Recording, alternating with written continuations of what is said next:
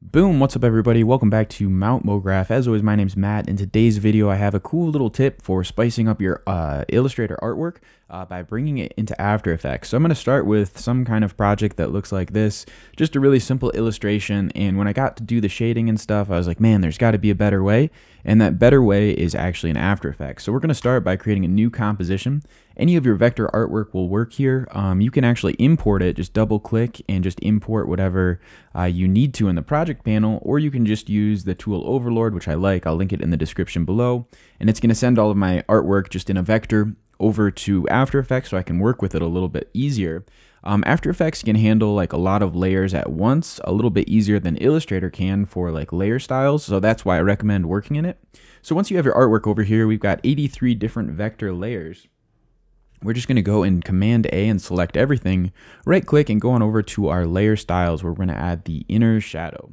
So just give it a second to think, and once all of your layers have this inner shadow, I'm just going to scroll up to the top here and select just this, all the properties at once. So I'm going to use the Midas grab tool, but if you don't want to do that, you can just type in the angle that you're trying to grab, just like this, or I said angle, the property you're trying to grab, and just scroll down and grab all of the different properties. Still pretty easy, not quite as fast. So what I was going to say is you just grab your layer styles, your inner shadow, and I'm just going to grab all of the different properties. I'm not sure what we're going to be tweaking yet.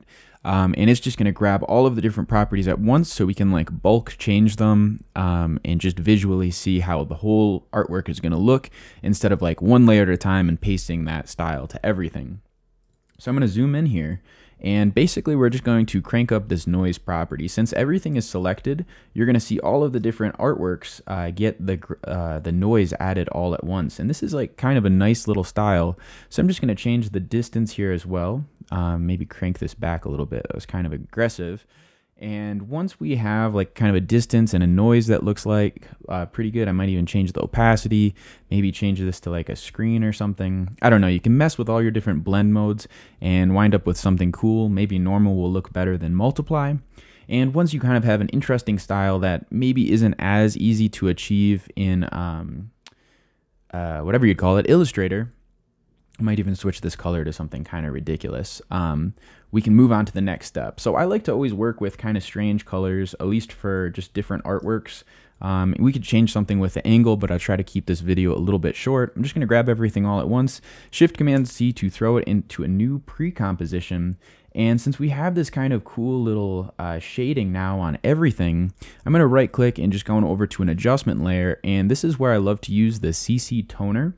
And this is going to be just kind of like a cool secondary adjustment of our colors just to get a more interesting color palette. I guess I've been doing this more and more with any like illustrations. I'm not that good at illustrating, so I always find like at least working with a cool color palette makes it look a little bit more interesting. And when we're in After Effects, what's great about it is if your different effects are on an adjustment layer, you can very quickly just toggle through the different modes and find out how that color palette can affect your project. So once you wind up with something that looks a little bit cool, I kind of like this pastel look, we can just do, I'm going to copy this layer here, just this adjustment layer, do Shift Command C, we'll pre-compose one more time. This time change our composition to 1080 by 1080.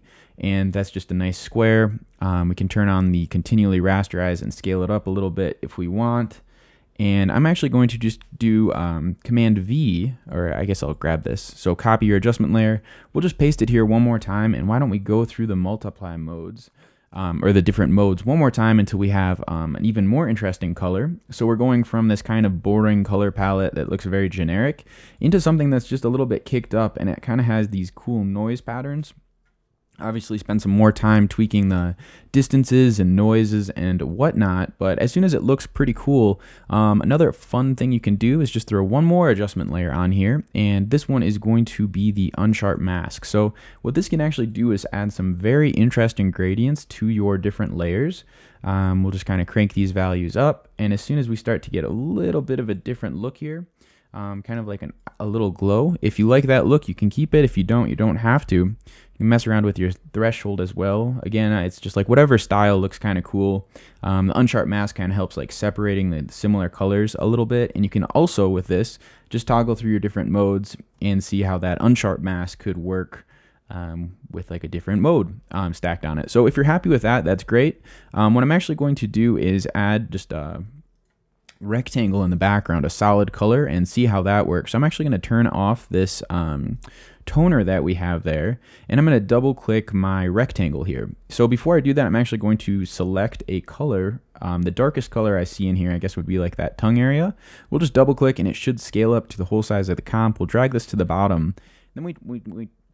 Then when we turn on our multiply mode, it's kind of a nice like little contrast, you know, it kind of changes the color as well. And if we turn on our Unsharp mask, we can wind up with something like this. Obviously, it kind of depends on what colors you want. I'm not sure I'm loving the pink pastel, but yeah, it's just kind of a unexpected way to work with your projects and like your simple little illustrations that are just like sitting on your desktop like mine are. So yeah, once you're done with that, just save it as a PNG and export it and post it somewhere and you are good. Anyway, thanks for watching. As always, my name's Matt. Catch you later. Peace.